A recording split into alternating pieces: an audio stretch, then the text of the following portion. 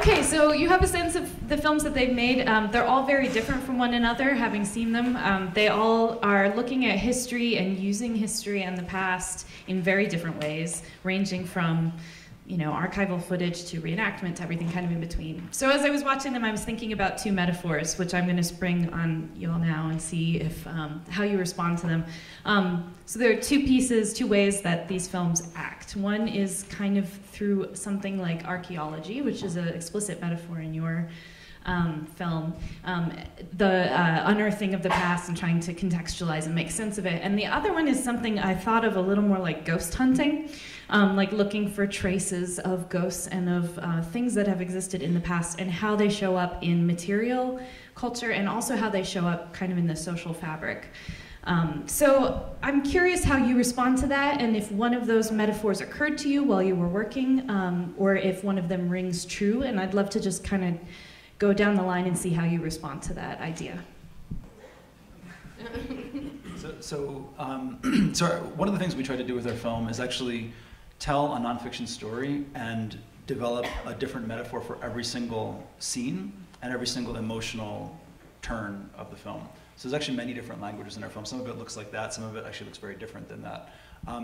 But the idea of archaeology, we bring in a real archaeologist. We travel to ancient Rome. He kind of appears in a little miniature television inside of a recreation of our grandmother's house, and he tells us about archaeology. So that's definitely present. The question of ghosts actually is really interesting as well, because there's a woman that we brought in who was a clothing conservator, and she came to our grandmother's house to do an autopsy on the couture dresses that our grandmother made in the 1940s and 50s.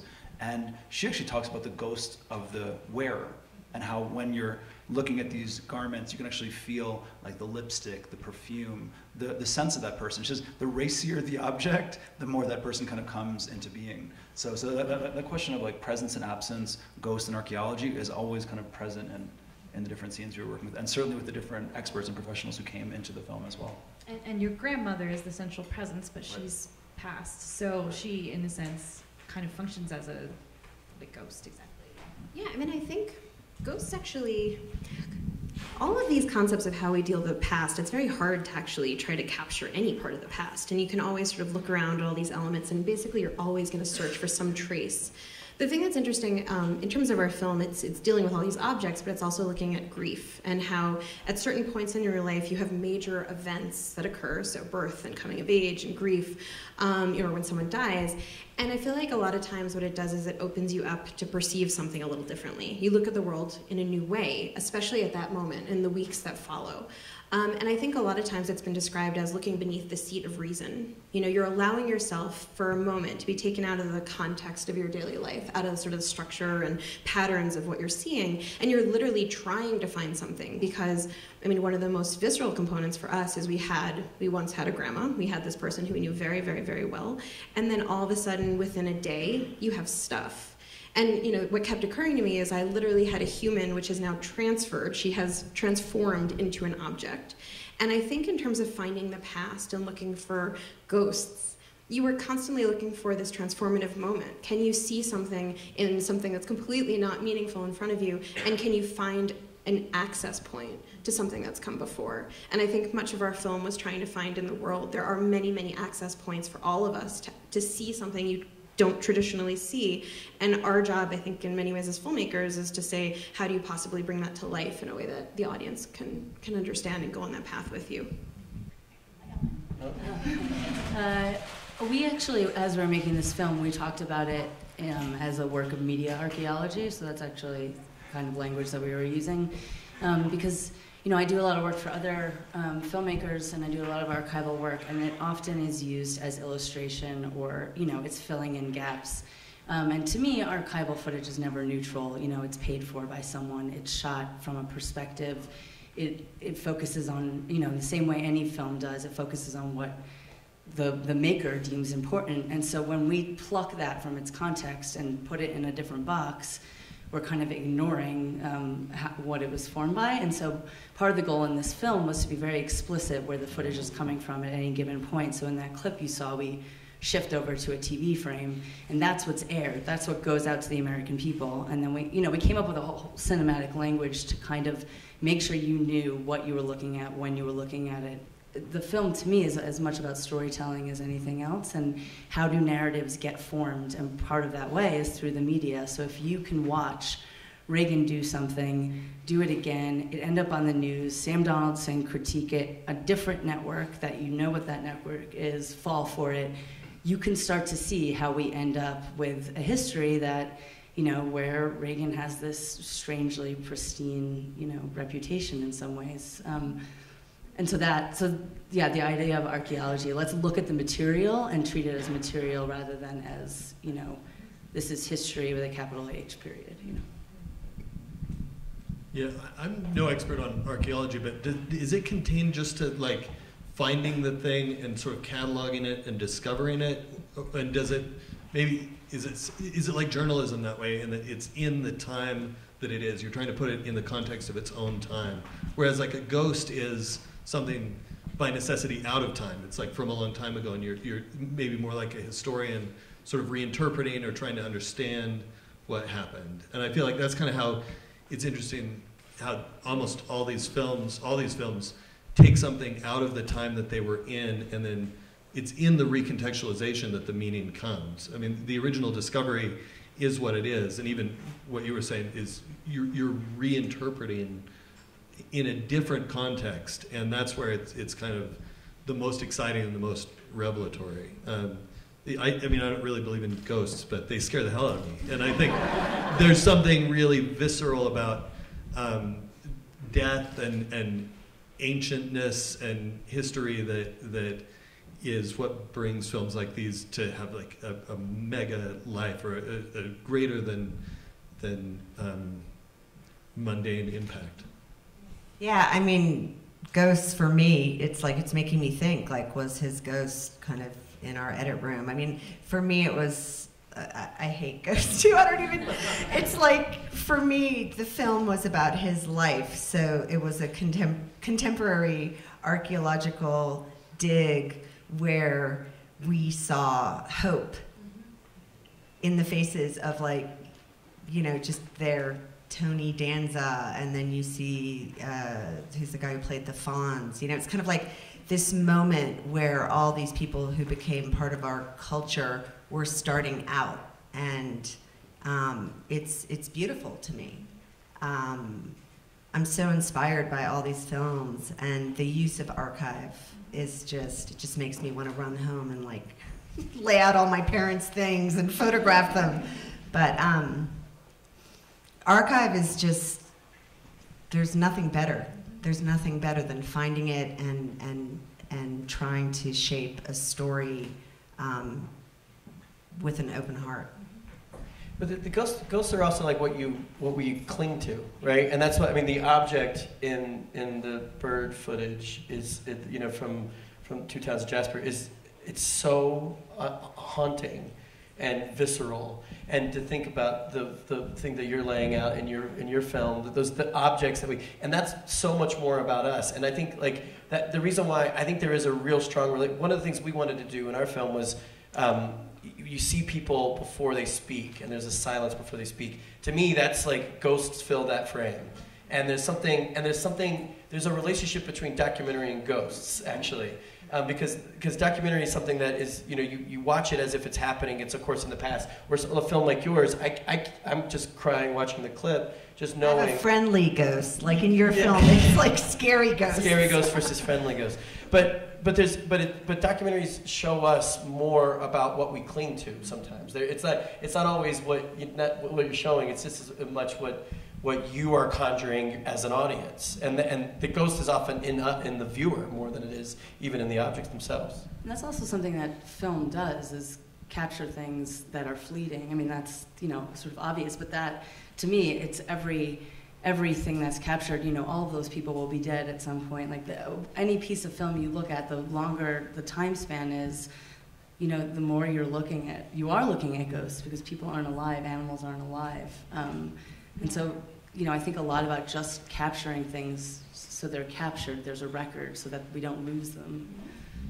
That was something one of our interviewees said. He's the director of the Rockefeller Archives, and we go there and talk to him, and obviously his whole job is to record their family's story.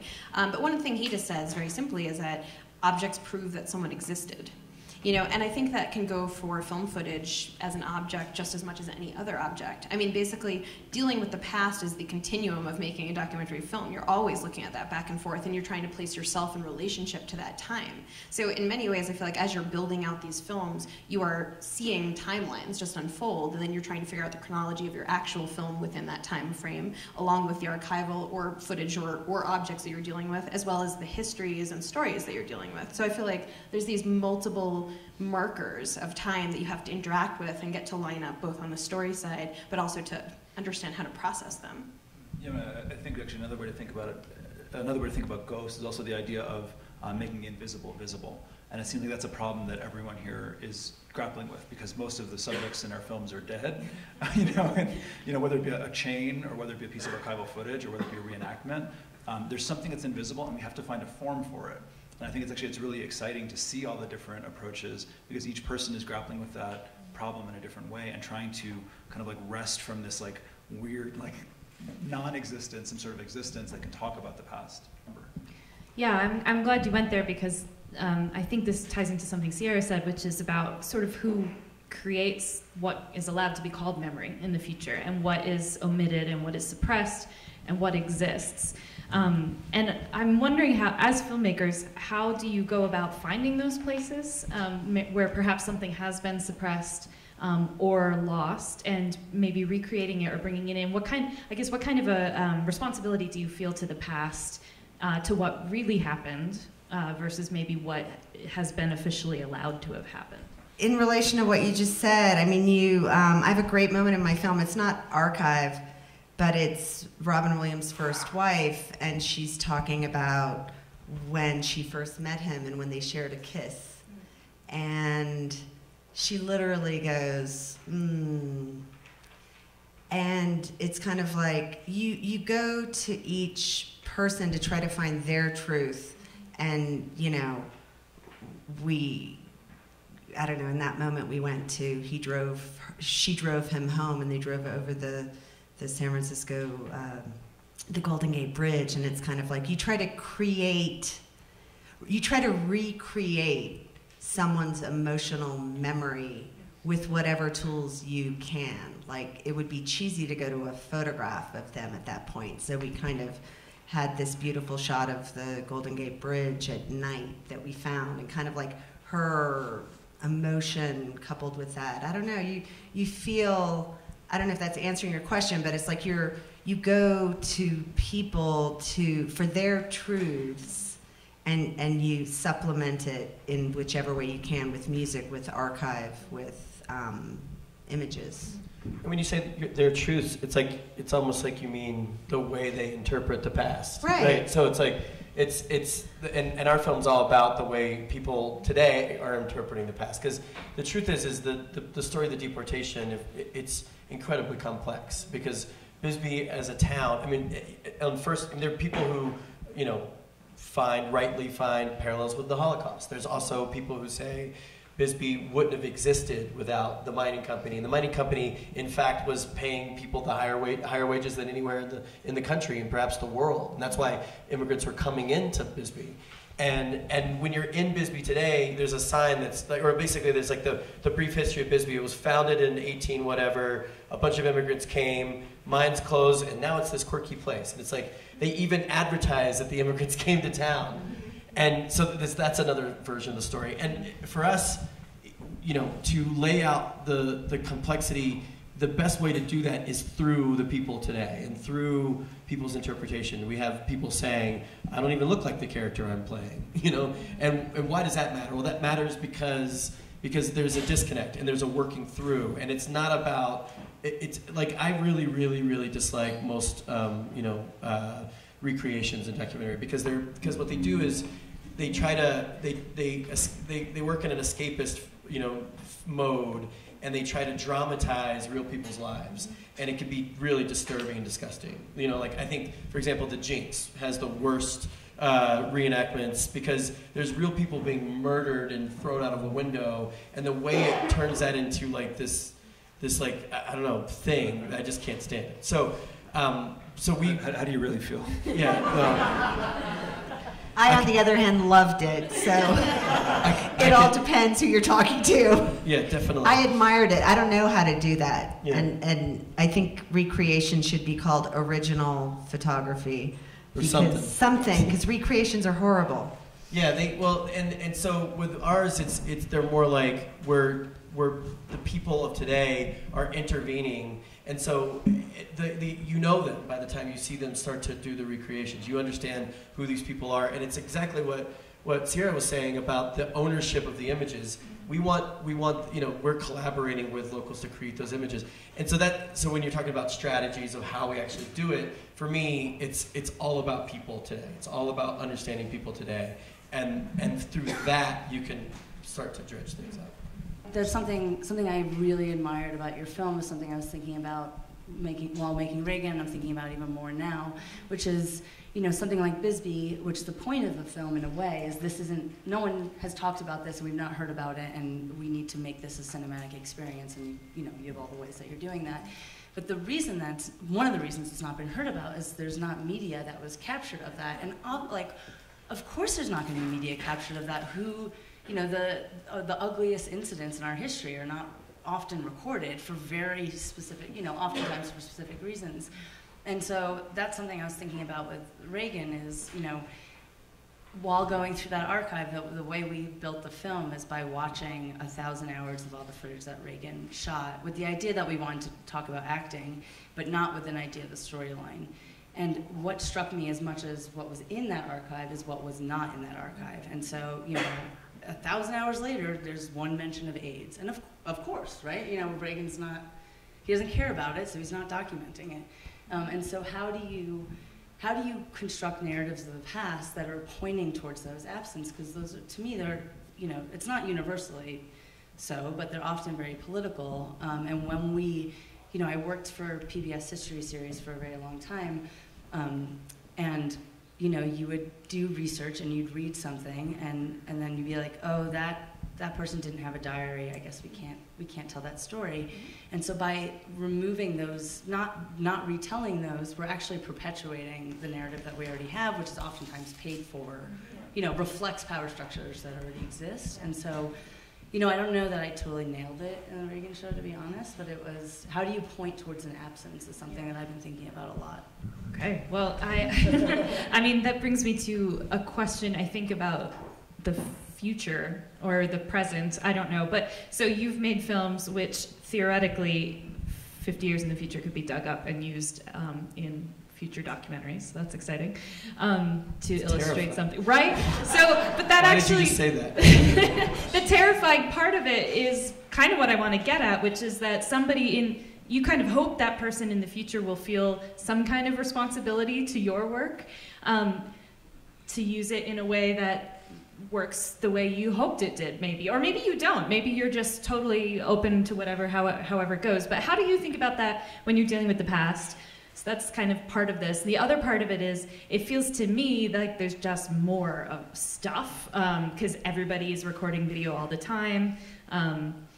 It's everywhere. There's just going to be a lot of stuff out there for people to use that hopefully, perhaps, will have more perspectives and less official perspectives. Fewer like accepted narratives about what's going on. So how do you think about that? What challenges do you think maybe young filmmakers will be facing in the future? And what kind of responsibilities would you hope people might have to what is being created today? Images are fragmenting our reality in a weird way. We don't experience reality without images anymore, and this is something that's been escalating through the 20th century to this point. And I don't know how you guys feel. I feel terrible about adding images to the world sometimes. I really do, because I think it's like what is the point? And I teach at the University of Missouri, and I try to get my students to understand, you have to make an image in 2018. You have to have a reason to do it. You're going to make tons of images, just for fun, just to make yourself feel better, or make your friends feel bad, or whatever you want to do. But to try to make something, you have to have a reason, and you have to think about who you are, what's the human making it, who are the people that you're recording, and why at this point, because there's an image of everything. And so I don't know. to make films going forward, I just think if they're not doing something that's just like pushing in all these different ways, I just don't know why we make them anymore, because there's so much noise. I mean, we're day 47 at Sundance. I mean, we've seen so many images, and I've had so many emotions. I'm grateful for those emotions. The fact that I can't remember some of the feelings that I've had. You're a film critic, you know this very well. Like, it's very difficult to even remember what you felt about an image anymore. And at that point, we're weakened by images, actually. We're actually weakened by the process of creating and consuming so much. And I mean, this is, I'm not saying anything radical. I mean, this is like ideas from the 60s, but they're really coming to fruition now in a big way. And so, I don't know, maybe I should just, like Nicholas Roeg one time told Martin Scorsese that, no, you're not allowed to save my film performance because it was made for that year, it was made only for that year, and I don't want people to see it in the future. And I think I want people to see my films in the future because maybe I have an ego, but maybe all films should burn up and just die and like let new people make new images or something. I mean, for me, I think I feel a little bit different about it. And Possible. I'm very happy to hear that. In that, like, I see us as part of a continuum, and kind of what we're talking about memory and history and archaeology and ghosts. Like we are formed by the ghosts of the people who came before us. In our film, I mean, I am formed by my grandmother, and in the film, like I sort of go through, the two of us go through 20 years of our lives as well. And we begin to understand the things that she was telling us when she was 93 years old, things that we did not understand when we were in our 20s, right? And I think, like, going back into those pasts, realizing that every new generation is going to have a different way of understanding things, and that the things that we produce will have a different meaning in the future, to me is actually kind of exciting. And it's that we're kind of part of a bigger project. Right? We are part of a larger continuum of human beings who have always been dealing with material. In our film, we travel to a library in Rome, and it's from the 17th century. And there's a librarian from the 18th century who spent his entire life trying to catalog every single title in the library's collections, hundreds of thousands of books. And he spent about 45 years doing this. He died when he was 84 years old, and when he died, he had reached the letter L. And it's like, you hear these stories, and like this guy like gave it his all. Like he couldn't have done it any better, but he only got as far as he got. And I think in some ways, like you should just stop using M through C to honor his memory. We only need like a dozen letters anyway. It's all good. But there's something about that, about like coming to terms of what our limitations are, and realizing that there's a certain point where we end and the rest of the world begins. And I think like there's something kind of interesting about that, because we are trying to narrate stories in a way that is important to us, that fits with our ethics, with our politics, with our imaginations, but those things will also change. And I'm kind of cool with that. I'm like, it's great that someone else will have that. This isn't unique. I mean, the thing is like, okay, I know we have YouTube and we have like this crazy amount of stuff now that we all have cameras and we have our iPhones, but like, again, it's like looking and spending a lot of time in archives as well, and like, just with this particular film, but with many films that we worked on with our grandmother, we went through an entire house, and like this is one little crappy house in New Jersey. I mean, and like if you look at we started archiving all the letters we found and all the things, and like there's so much shit in this place, and this is one family, this is one life, or maybe it's a few lives of the people who live there. But when you're thinking about the amount of stuff, the amount of letters and paperwork, and I mean it's not YouTube, don't get me wrong, but like. It's kind of not YouTube, because it's totally overwhelming. You'll never get through all of it. At a certain point, you're gonna, YouTube, you're gonna turn it off and like go make dinner. For us, it's like you're gonna be like, okay, enough. Like we got to finish the movie. So at a certain point, like each era has its technology. Each era has its overwhelming quality of like there's too much of this and there's too much of that, and it's like it depends on how much you're going to dive into it and how much you want to reflect on what this says about you. You can also just throw it all out and be like, I don't care, I'm going to go outside, or you say I'm going to spend my life trying to understand. Like there's a balance. You have to find your ethical relationship to it. You have to find how much you want to interact with that. And I think for many of us, that's actually our lives, our life's work of trying to figure out how to put yourself in that position to deal with the overwhelming quality of it, while also trying to filter out something just to be able to tell a story. If you don't start limiting it somehow, like there's no way to get through this process. So I feel like you kind of have to like keep flipping back and forth and being like, oh my God, there's too much stuff, to like, I can find a story and I can find a piece of humanity in this. So I guess, not to be provocative, but I personally am like a little tired of stories, because I think particularly what's happening now is that you know, there's this way of looking at the past, media that's created in the past, only putting it through this lens. And I think it's actually worse in film than it is. Art history has like a long, deep sense of scholarship, where film history, people are like, there's misogyny in that from 1970s, it's problematic, let's ban it. Yeah. And I think, you know, we're not doing a great job of, you know, we're creating all this media and we're archiving it, but we're kind of failing to retain any sense of history about the context. And I feel like I'm a broken record on that, but like the context things were produced in, and, you know, using them as a record of a time. And so I do have some anxiety about like the overwhelming amount of images and the way that they can be reappropriated in other media without, you know, and there's a difference. Like, I love the films of Adam Curtis, which he does not care at all where things come from. He does not care if it belongs there, if he stole it from a movie, if it's, you know, they're from 50 years ago, or he does not care. And the wildness of that, I think, is like one approach that is fine by me, but using selectively material from another era and trying to tell a story that's your story, I think, you know, I think we're kind of going astray in a way, personally. I think there's a loss of specificity. Sorry. No more stories. No more stories. I like that. The story is in you, no more. Story is in you. The story lives in you. The story lives only in you.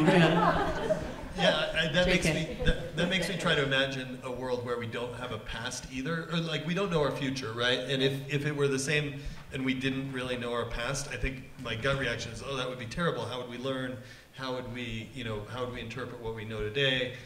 You know, history repeats itself. We could learn from that, but also history constrains us on some level too, into a world that is the way things were. I think a lot of people's political imaginations could be broader without the history that's come before. So, yeah, I guess now I'm thinking like, oh, there's a curse that comes from the past as well that you know, maybe we should all leave it behind. Actually, the next movie I'm working on is kind of about the future in a way, and so that's like, yeah, I'm going to think about this as to how to turn that backwards somehow.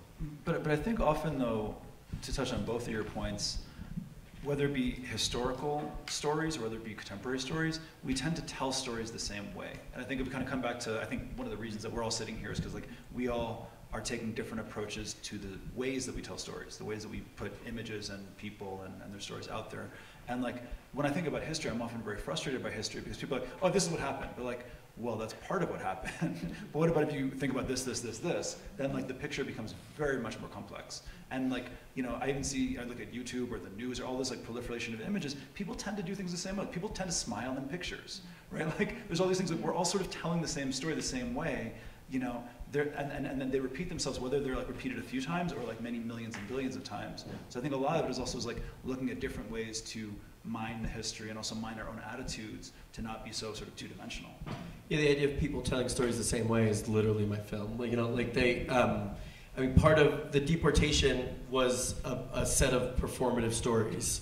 You know, the IWW are anti-American. They're going to do this. They're going to do that. They're going to do that. Some of that was based on reality. Most of it was fake, literally fake news, and that story was used as propaganda to activate this side of the business owners, you know, and these people who didn't want their town destroyed, and so they had their own stories, and it's just stories on stories on stories on stories, and that led to the final story. Like, I mean, there's no other without. I mean, there's a line in our film where the author of the novel Bisbee 17, Robert Houston, says, "Cowboys learn to be cowboys by reading cowboy novels."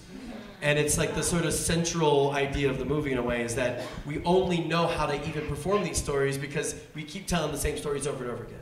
And I love what Sierra's saying about the danger in that. I mean, it's like there's because we do the same things. And so how do you disrupt that? You can disrupt that. You have to point it out, first of all. I mean, there's no real way to make an ethical film anymore without pointing out your own work within the film. And that can be done in a number of ways. That doesn't mean you have to show cameras on screen. It can be done just with great editing. You know, it can be done like Joe Bini did it in Wanted and Desired. I mean, that's exactly what's happening in that film, is pointing out the nature of storytelling within that film. You guys like achieved that. So, I mean, so I just think that's we're in the stories create feedback loops, and so the past is always the present, and then we're just repeating ourselves again and again. Yeah, and I think something I've been most frustrated by, actually some of the documentaries in this festival, are films that are criticizing the media, criticizing storytelling, while also telling a story without seemingly being aware that they are another camera in the room who is doing the same thing, or different, and that sort of lack of self-awareness I find to be a bit of a problem. And it's what Robert's saying, it's like kind of re-emphasizing that same predetermined story by having really, not pointing to the fact that you are constructing another narrative while being critical of the narratives that are constructed. And I think there's a lot of different ways of doing that. And yeah, part of our role on some level that we're trying to take on here is teaching media literacy. And I mean, I think Robert's right that it's an ethical imperative to do that at this point, but I do hope for a future when people get it and can look at our films that way without us having to cue that as much. Maybe that would be. We have Camera Person now, so that helps.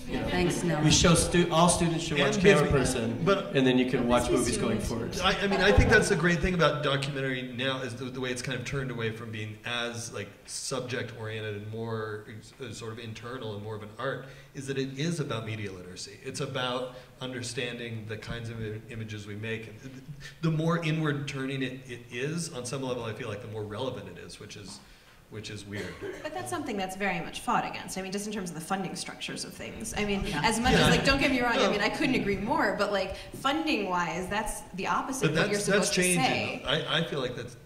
The more we all are thinking about it, I think the better. Nels is an editor, so it's, That's true. which means he's in a dark room with exactly. I mean, the amount of times, our entire process of raising money for this film was trying to constantly basically say what we weren't doing in order for someone to believe in what we were doing. I think the thing is that as much as we can change stories, ultimately the crux of it is, do you have someone who is known? Do you have a famous person? Do you have someone who is a traditional? I mean, that's where you repeat the same stories. And don't get me wrong, there's so many amazing films about all of these people that I love seeing. But for coming at this from an approach where we're trying to actively not work in that space, I mean, that took a long time to figure out how to get that into the market. And I think that even now, I mean, there's been, we made a personal film, which I have no idea if I'll ever make a personal film again, but we made a personal film, and that's considered to be, you only made a personal film. And I think that that's something where, here is this person who is not the traditional heroine. She's a, 83 to 93-year-old woman who's telling you about life. From my perspective, I mean, she's literally taking you into the back door of what do you deal with in your personal reality, in a family, in a house, which structures all of our society. A house is what structures our society, or where we come from, for better or for worse, is what builds up the network, the structure, our identity, our way of perceiving, our ethics. Everything is coming from that space. And for us, that was a huge challenge to get that out into the world, to believe that we can talk about those issues because it's coming from someone who's not known and who shouldn't be on camera. So I mean, I think the thing is that we are always dealing with this back and forth of, let's push the form forward, let's get new people in there, but it's like we have to fight on that for a lot of levels to shift how those stories are getting told and how fundraising works, and also people's belief that you can have a form that actually draws you into it enough where it isn't just personal. Part of that, I think, and I'm just gonna shout out to Sundance's critics program, because there's a language for this, and the more people are aware of that language and can speak it and understand it, and critics like Alissa are writing about these things in a large forum, I think the more literate we'll all be. They are flashing cards at me, so I think we have to wrap down. But this has been a great conversation. Thank you guys so much for being here. Thank you all. Thank you so much. Thank you.